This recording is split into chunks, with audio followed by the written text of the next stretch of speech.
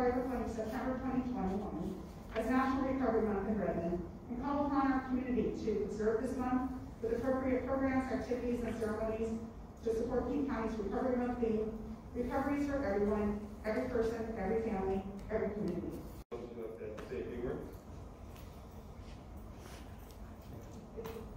Good evening, everyone. My name is Miguel Messina. I'm the Chief Program Officer for Youth Eastside Services. I'm here today to accept the proclamation on behalf of the agency.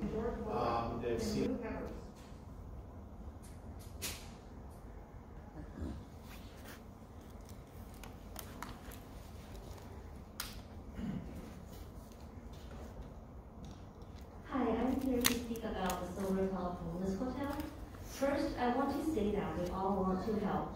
I fully support helping our area's homeless by providing shelter, food assistance, and job training to enable them to go back to the society.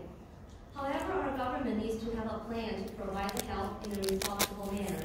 We need to ensure safety for people that moves into the housing facility and safety for everyone outside the hotel. Our government needs to work with the community, be transparent, and be able to incorporate public input to make the plan work. King County Council, Claudia Bellucci, hosted a meeting on September 2nd to answer questions. Although I really appreciate her staying for 5 hours to answer our questions that she did not want to answer, but I also was very frustrated listening to the meeting for 5 hours and not getting any answer to our questions. What's most concerning is that King County has no plan about how the hotel will operate. No safety plan, no plan to involve the public. King County does not care if there will be drug addicts, mentally ill, or sex offenders moving into this hotel. There is no plan for any background checks. Even in the meeting, Claudia Bellucci admitted that she does not care about the kids in the area. She just wants to move people in as soon as possible. This, to me, is very irresponsible. A large group of the chronic homeless population are those who are mentally ill and drug addicts. It is difficult, if not impossible, for them to conform to the society. They need more than just a shelter. They need to go to a rehab center for better care and proper treatment. By shuffling them all into a hotel, not only doing no good for them, you're also putting the rest of the people in the hotel to rest, putting the surrounding children in rest, putting the public in rest. When their mental illness or addiction kicks in, they would not be able to control their behavior. I hope Mayor Bernie and the Redmond Council will not be like Claudia Bellucci, who is an irresponsible politician who claims to help the homeless population just for her political advances. I hope City of Redmond will work with the community, listen to the public, and care for homeless people and everyone else in this community. Unlike Claudia Bellucci, you will truly help the homeless people by providing them the right care, right treatment, and safe housing. I urge City of Redmond to not issue permit to Silver Cloud Homeless Hotel until there is a plan that incorporates public input, a plan that includes safety measures for people inside the hotel and all of us that's outside in the community, and a plan that prioritizes the homeless group that are elderly, veterans, and physically disabled, who are not sex offenders, mentally ill, or substance abusers. A strict background check qualification should also be enforced due to proximity to many schools. In the last 2 meetings I attended regarding Silver Cloud, there are always a few people that shouted out that if you're against the idea, you would not be a human. I want to say I am against this irresponsible idea because I am a human. Human instinct is to protect children and those who are more vulnerable than us. Even animals know that they need to protect their children. It is because we're humans. We want to help in a responsible manner. We want to make sure that help is provided in a proper way. The help will not put anyone else in danger and the taxpayer money not wasted. So Mayor Bernie and all council members, I hope we can all think like a human, act like a human, and be a human. Thank you.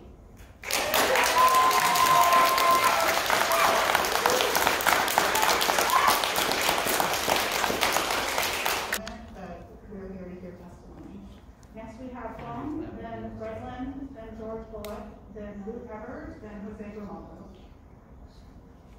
Thank you for this opportunity this evening. I have to tell you I'm a bit nervous.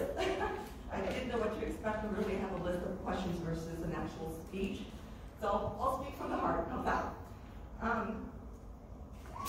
So I'm passionate. This is the first time I'm here today speaking because I'm very passionate about this. I grew up in West Seattle.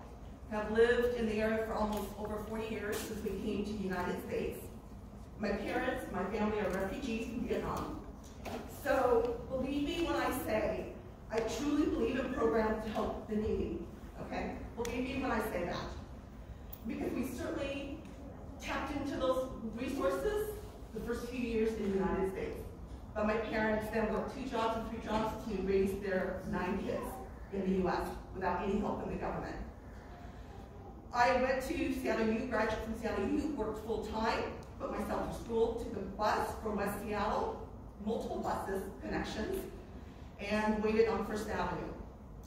I went to school late at night, took a bus late at night. And I can tell you, this back then, when I went to school, I saw things on the streets in Seattle, I really did. But I was never concerned or afraid, ever. But I can tell you, the last 2 years, and this was even before COVID, I can tell you for the first time in my life, I felt like I had to carry something with me, be it pepper spray or not, to protect myself. So this is something that I certainly want to prevent to happen here on the East Side. As I said, I grew up in West Seattle, lived on the East Side now as an adult. I'm in Seattle quite a bit, weekly. And it is painful for me to see what I'm witnessing that's been, I would say, the last 4 to 5 years, actually, when the city has had so much money that I've ever, we're hearing what, over $1 billion yearly spent on housing, yet I'm a little bit puzzled as to why our problem is the worst I've ever seen it to be. So, with that said, Ying mentioned it earlier in terms of the group that we're speaking in terms of the silver plow in turning to a housing here on the East Side in Redmond, is that we're considered non-compassionate people, and I beg to differ that. It's because we truly care about the people out there in the streets. And this month, you mentioned September is Awareness Month for mental health and drugs recovery. I truly hope that is the case to be addressed, and it's not just about housing. My personal feeling on that is housing is the end result of what's the underlying cause. So if we were to move forward with this housing hotel and move people into this hotel as housing, my question then comes, and it was not answered the other night, what's the plan in place to truly help people recover from mental health and drug addiction? My other question then is, we asked about in terms of, success. No one can seem to answer that question.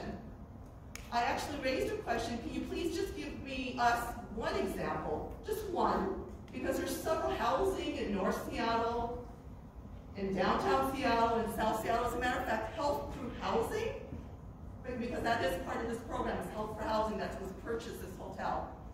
The Inn at Queen Anne, Extended Stay American in Renton, Holiday Inn Express Suite in North Seattle. Any example, any of that has had success, and what does that look like? How many people have been able to help, not just housing? In conclusion, your time is up. Okay, so in conclusion, it's those, what does that look like success that we need to have in place? Evidence-based, because we should have a lot of examples. We're only asking for one. Ma'am, this Of a successful program. Thank you very much.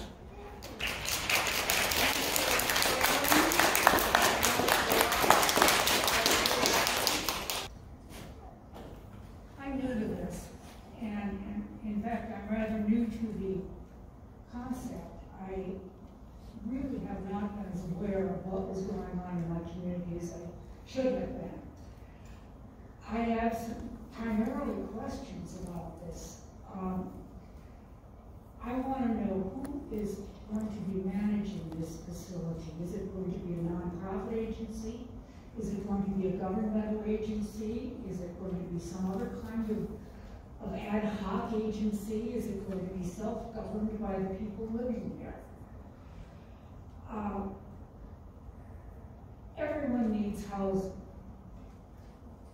Unfortunately, our resources are not infinite, and we have to try and put those resources that we have to areas that will do the most good.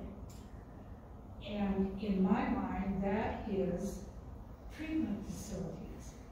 I don't know, is this facility going to be open to people who can continue to use drugs and drink and do whatever they want in this facility, or is it going to be a clean and sober housing for those who are actively seeking recovery? Is there going to be any kind of treatment available within the facility? Are there going to be counselors available? Are there going to be is there going to be a referral service for those who need help and don't know where to find it?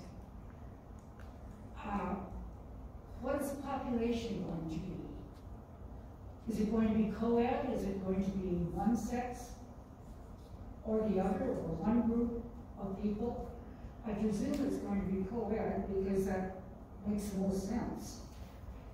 Is it going to be people in recovery? I would like to see it in people who are working very hard to recover. There are people who come out of treatment, they're very vulnerable to re-establish their old patterns. It's a very difficult thing to do, to change.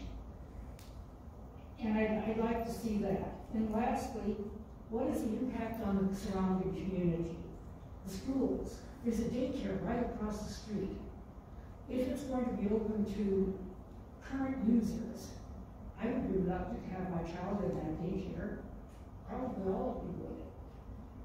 What about the other businesses in the area? What about the residents in areas? My understanding is that one of the best ways to, or the easiest way to support a drug habit is to sell drugs or prostitution. We have too many vulnerable people too close to that facility. Children who need the protection. That's basically, and I'd like some answers. That's it.